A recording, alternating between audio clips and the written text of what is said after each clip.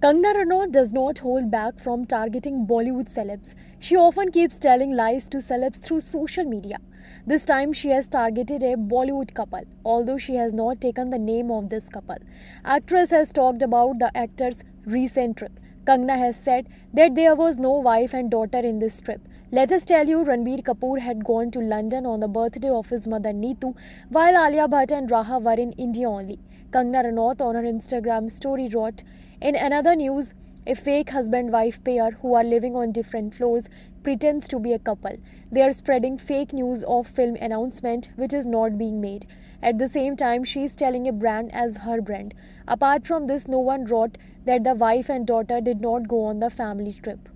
Actress further wrote, "So-called husband was pleading to meet me. There is a need to expose this fake couple." Kangana further wrote, "This happens when you marry for the promotion, money and work of the film and not for love."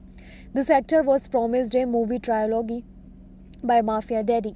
Under his pressure, he had married his father's angel. The film trilogy has come to an end and he now wants to be free from this fake marriage.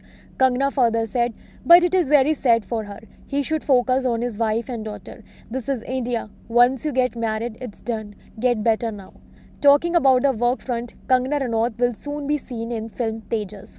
This film will be released in theatres on 20 October. In this film, she will be seen in Air Force pilot.